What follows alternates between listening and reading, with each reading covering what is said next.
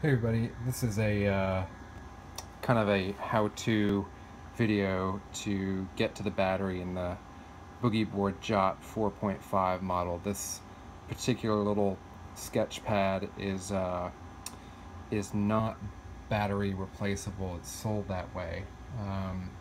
It'll probably last you about 2 years, and then the screen may not just function and the button may not function, and it just kind of leaves the screen in a state that doesn't change. So I did a bunch of searches for maybe a secret way to kind of get to the battery in this, and I didn't find anything. The folks at Boogie Board were nice enough to send us a new one since they thought we didn't get as much life out of it as they expected. So I figured no harm in trying to see how to carefully, or in some cases not so carefully, take this apart to see if it's even possible to get some new batteries in here so that you can keep using it. So first thing I did is, you'll see it's actually in a little bit of this state of disassembly here, but I had to choose kind of a side, but there's no screws, there's no apparent seam anywhere on this except for the boundary of the white where it meets, in this case, the blue. I think there are different colors of this. So first thing I used was just a real fine flathead screwdriver, and I started to pry up the white, and you can see I actually kind of punched through the white here, and that's because as I was getting in there, I realized that the white is actually with adhesive glued onto this kind of blue snap-on piece, and you can see a circuit board in here and the battery, which I'll get to in a bit. So once you kind of get your screwdriver under here, you've got to kind of keep digging down to get under this little blue plate, and you see right here there's two clips where it kind of snaps into the base, the blue base here. And once you kind of, I just gently kind of went through, it's got a little adhesive on there too, so it's hard to pry up, but I just kind of work my way around this edge, and again, this is the edge with the button, and I'm just going to call this the top of the toy. When you get up here and you pry this back, what you'll notice right now is that the screen seems to be kind of opaque, and then it reaches the black, and I think this is because there's actually a adhesive process for the screen to work and be black, and I've actually ruined that on this side of the screen because I've pried it back from the unit itself. So I'm going to flip this around, so we're kind of looking at it upside down here. The battery just fell out because I left this somewhat disassembled. So when you get this up, what you'll see is a circuit board, and it will be sitting kind of flush in here. And the battery will be, the reason that you can't replace the battery in here easily is because the battery is actually soldered onto these leads that lead to the circuit board. This is the button right here, and then I'm actually going to keep disassembling this because these wires here must go to some other part of the unit. It may just go down to the screen to maybe another circuit board on the other side of the screen. But basically, when you first get this thing apart, it will, sorry about the video here, battery will be sandwiched in between these leads, kind of like that.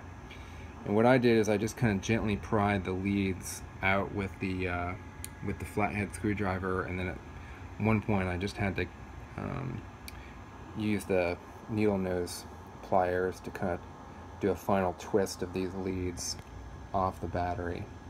And you can see there's kind of a circular depression where the battery sits in here. And I'm not sure if I can get close enough here, but you can kind of see where there's just a light touch of solder as they soldered that battery onto the circuit board. So in here, just so you can see what's going on, because if you're really trying to do this and save the unit, you need to get this up without pulling this plastic cover off of the black backing. Even when I press on this, it's not making it black again, so I think it's a one-time sort of thing. But again, I'm not really worried about that for this particular thing. So I'm gonna follow this set of wires around by prying up the rest of this adhesive. I'm just gonna work my way around here, and you can see as I'm going around, it's pulling around the screen. I'm just kind of interested to see what's in here.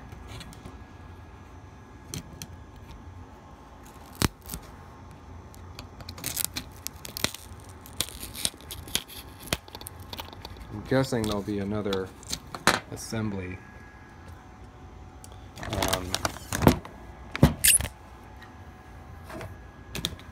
Prop this up. So I've kind of worked my way around here. There's a little bit of adhesive in there. The wires are still kind of buried on the side of that black screen.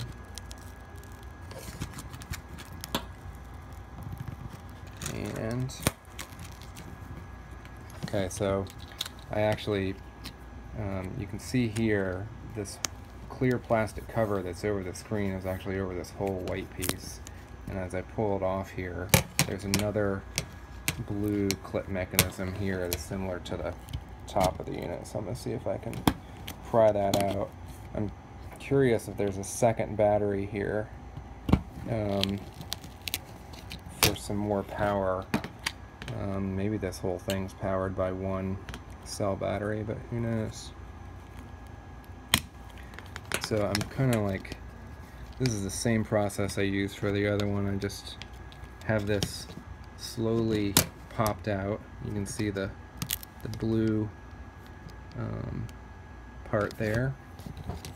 So I'm just going to keep kind of prying this up. And of course I'm completely destroying this unit, but maybe this will help somebody out there figure out a better method. Alright, so there is another circuit board here. It's actually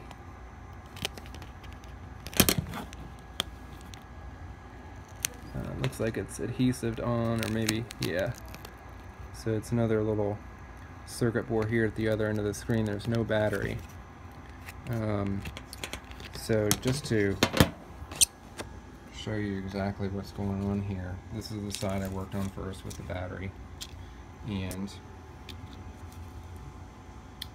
I work my way around this edge. You can see the screen's mostly done now.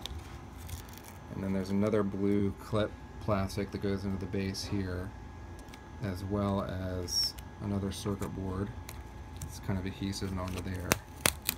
And I'm just going to go ahead and take this all the way apart. So this is a pretty simple device. So here's the base. It's just a really rigid plastic base. It looks like you might be able to pop out this as well. I don't think there's anything under it. That's probably really adhesive in there. It looks like there's a seam there, but I think it's just a rigid plastic base. And then this little circular part in the corner is where the battery sits. And this is kind of looking at it with me just pulling off the screen like this. So pretty simple device. I'm not sure, having gone through this, that the company says that the unit just can't have the battery replaced. Part of that because it's soldered in, but part of it seems to be that they have this built in such a way that getting to the battery, even if you could get the same battery in here and resolder it in, you're going to pull the adhesive off of the screen, such that it may not really work accurately anymore. And just for reference, this is a CR 1620 cell battery, 1620H it says. So just because I'm doing this, I might as well go all the way here. Here's the screen attachment. So this is where the circuit board attaches to the screen on the other end. Obviously the circuit board with the button controls the kind of erasing of the screen here. So interesting, it's just a flexible black piece of plastic. It's got a little bit of a manufacturing device on here, so this obviously has some sort of electrical properties that helps the screen behave the way it does. But the outer screen here is just another thin piece of flexible plastic and a blue rigid base. So anyhow, this is obviously not a video to help you fix this 4.5 JOT 4.5 model, but if you're like me, you were thinking, gosh, must be a way to get to the battery in here, and there definitely is, but the way it's manufactured is that you can't easily access it without ruining the unit. At least in some way. We're obviously not going to use this anymore, but this allows you to pretty easily, I think, recycle. All this must be recyclable plastic, and you can dispose of the circuitry and the wires with your typical electronic recycling center. Anyhow, hope that helps. JOT 4.5 teardown and a JOT 4.5 teardown that leads to a complete death of this unit.